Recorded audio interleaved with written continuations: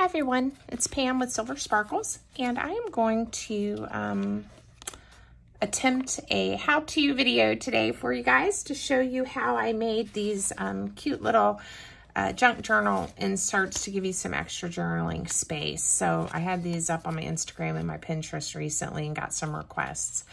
So these are a Trifold card. They're made out of 12 by 12 cardstock or scrapbook paper, a vintage button, and I do have them layered because the paper I chose was a one-sided cardstock, and I like that vintage book page look. So I did line these. I'm going to show you how I did it. So first we will talk about the supplies that you're going to need. So you are going to need some type of cardstock. You actually can make these any size, but mine are, the paper ended up being about 3.5 and then by 12. So you can see this is a 12 by 12 piece of paper. So if you want to make them the size I did, you'll need to cut your paper. I already cut some to 3.5 inches by 12. Okay. You're also going to need some old book page that you don't mind tearing up and gluing and ink distressing. Some type of plain paper that you can write on so you get that journaling space. I'm just using kind of a tan color copy paper that I got. I got it at a art consignment store. Some type of ink to distress with. This is a Tim Holtz, I think, walnut stain. I used buttons for the closure, so you're going to need some type of buttons and some type of twine or ribbon or lace. I did stamp some sentiments on the inside, so you need some type of stamps if you want to do that. That's optional. And again, you'll need something to cut your paper with, scissors or a paper cutter. A bone folder would be helpful to help crease your paper. You can just use your fingers. I do tear paper, so a metal ruler is nice for that. And then adhesive. I do like the art glitter glue. It's one of my favorites. And I just put it in my little bottles to make my life easier. Okay, so we're going to get started. Let's set some things aside. So again, I already cut my paper, and I don't think I cut it very straight, which is probably not a good thing, but we can always fix it. So the first thing we're going to do is, decide what size you want your inserts to be. And I want mine to, I'm going to do these about the same size as what I showed you my prototype. So if you don't like to measure much, one option is you can kind of, well, once you've done one, you can lay it up beside it like this. And then you'll see what I do. And again, they don't have to be perfect, but you want to line them up straight.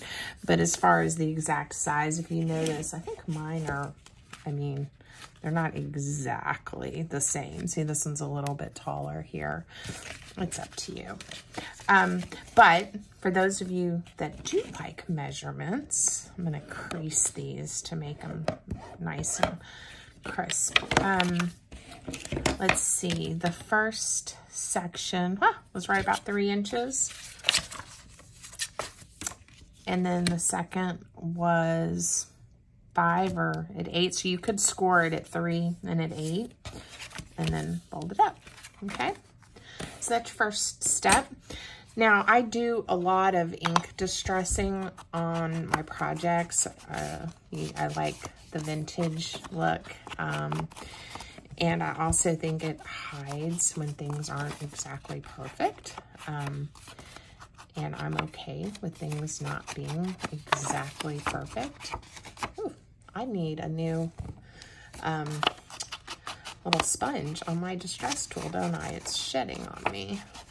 So I think most people, unless you're, kind of new to this type of paper crafting, know how to ink distress edges. But I'll try to move through this part quickly. what I do like to emphasize is, you know, you really can't mess it up. It's just really what is the look that you like, and you know, how much or little, or even not at all. You don't even have to distress them at all. You could leave it regular or plain. Okay, so the next thing you're gonna want to do is line the inside, and I chose to line mine with some book page. Now, I'm gonna go ahead and just rip out 2 pages, and I'll show you how I do this, but I'm sure there's other ways to tear your book page. But I like using a lot of the text, so I tend to pull the edges or the margins off, or rip them off. Now again, so I don't have to measure too much, I just kind of put my book page where I leave just a little bit of the white, so I have a little bit of a framing for it. And I line my ruler up to get it somewhat straight. And you do want to, you know, hold your ruler down. And the page just rips off. And look, I've got it the right width. And now I just need to get it for this middle section the right height. I did go ahead and do 2 pages, so now I have an extra for when I do another one, if I fold them about the same. So to save time, and this is another reason I was trying to fold them the same, I did go ahead and rip some and ink distressed the edges for each of these sections. So you just repeat that for each one. I think I did, let's see, I think I made some that would fit in each section. Look at me go. All right, just to save time on the video. But paper tearing is fun. It's not hard. It's very difficult, again, to mess it up. And if you do, that's okay. Just grab another sheet and start again. A lot of people have problems with tearing up books, and if you do, I apologize. I tend to find mine, I've gotten them at different yard sales, consignment shops, Goodwill, just different places, and I figure turning them into art and something that's repurposed is better than going in the landfill. But I am an avid reader, and so oftentimes what happens is I grab them not because of the titles or the content when I'm thinking about my art, but just do I like the font and the aging and the color of the pages or the way the paper feels, right? And then I get it home and I think, oh my goodness, and so then I do read it before, and if it ends up being a favorite, then of course I don't tear it up. But that's just my secret. But I've decided I can live with it. And even though I say a lot of these are vintagey, I say they're vintage style because often the ones I'm doing they're not old books. So again, I don't feel so guilty. Okay. And then the next thing that I want to do for this project is have journaling, something to write on, because the whole point of these for me was for extra journaling space. So again, I was using this tan copy paper. Again, I found this at Scrap RVA, which is a scrap consignment store in the Richmond, Virginia area, which is where I live. So very excited about that. Let's see if I cut these to the right size. I did okay. I didn't do great. I was trying to cut paper ahead of time so that the video wouldn't get too long. So again, I feel like these are a little bit long. I used my paper trimmer, but you can also go back to your paper ripping technique like I just did there, because I wanted a little more of my book page to show, and it just gives it a little bit of a rough edge.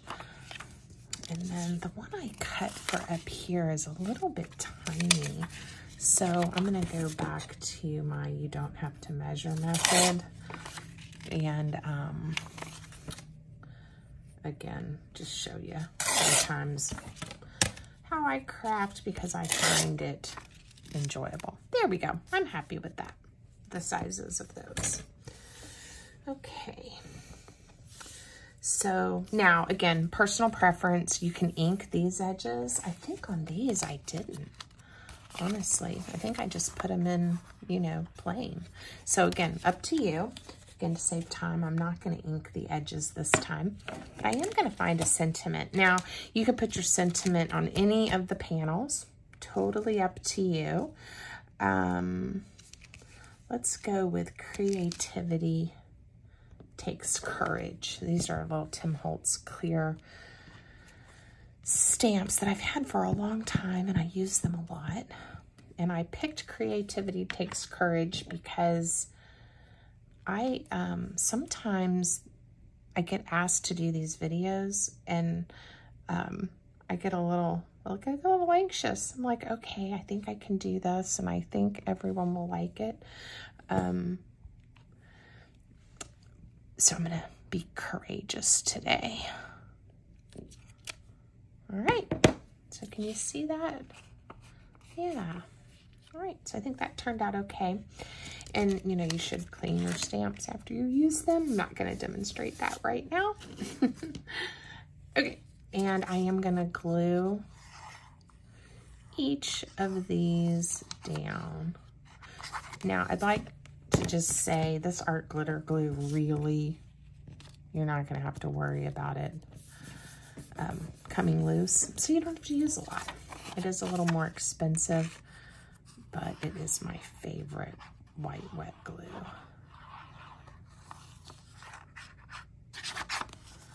All right.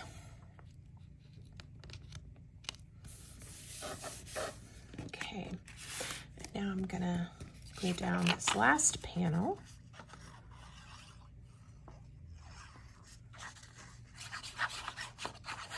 And you'll see how this is really starting to come together. And like I said, it's a pretty simple project. Okay. So now, of course, you can always decorate these up a lot and really enjoy making them pretty. You could add quotes or images on the front. I did keep mine the first time through pretty simple. Wanting them to just inspire some extra journaling. I have lots and lots of buttons. Now, I do usually try to find one that's going to be somewhat flat. And on this size, I think, oh, those match. You know, it can handle the larger button, you know, with no problem. But you could also, without having a problem, go with a small button, you know. Again, personal preference, and I think any of these would look good. There's one that's a mother of pearl. Really like that. I do like things that sparkle, so we're gonna go with the mother of pearl. Now, sewing on paper is similar to, you know, sewing on fabric. And I didn't mention you're going to need a needle, some type of thread, which I didn't get ready. So I am going to dig through my floss, but you could use just regular thread for this. I was thinking it might be fun to have some contrast. Just because we can. And I like pink. So I think the pink and the mother of pearl will be nice. I am going to split this and just use a couple of the strands to make it go through a little bit easier. So obviously, if I had been prepared, I would have had my needle and my thread ready to go. All right. Whoops, I had it threaded and I pulled it through. And I have to forgive my fingers. They constantly have ink on them.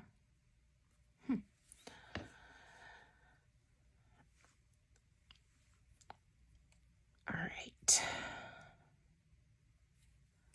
Okay, and you do need a knot at the end, just like when you're sewing with material.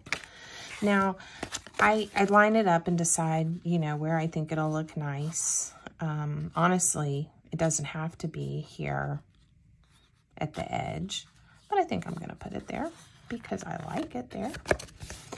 And I hold it and use my needle to mark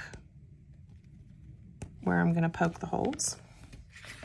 And I don't know if you're going to be able to see this on camera, but now I have the 2 holes, okay? And get my thread started. Ooh, it's interesting on the back, isn't it? All right.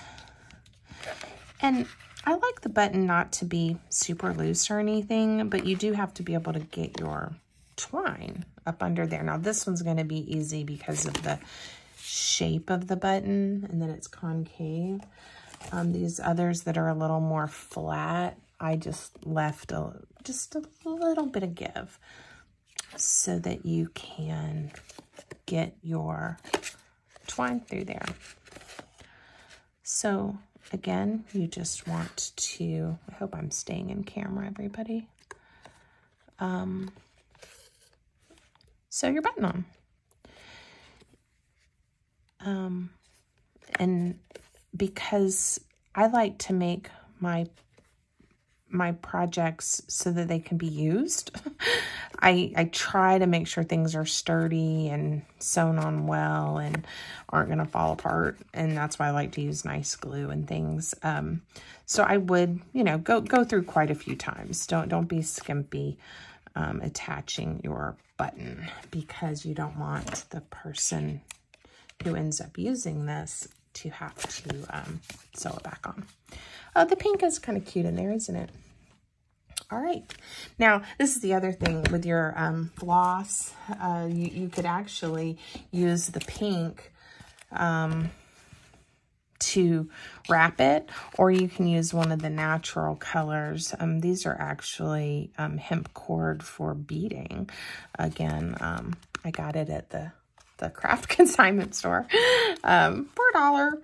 So, you know, use what you have. Don't feel like you have to go out and buy something. If you've got embroidery floss and you like that, use it. Notice again, I'm not measuring. I just wrapped it around the button a little bit, and then I'm going to come up, and then I'm going to twist it around, and I'm going to cut it. Now, this one's a little bit thinner than what I used previously. So, you know, you could also do, if you wanted to, a double wrap. You like how that looks? That's kind of nice. So I'm going to stop there. Oh, look at that. Quick and easy. And you just unwrap and you have extra space for your junk journal. All right, everybody. Well, I sure hope you liked my how-to tutorial, and maybe you'll make some of these and let me know how yours turned out. Okay. If you haven't already, follow me, give the video a like, and check out my Instagram and my Pinterest. I really appreciate it, and I hope y'all have a great day. Bye.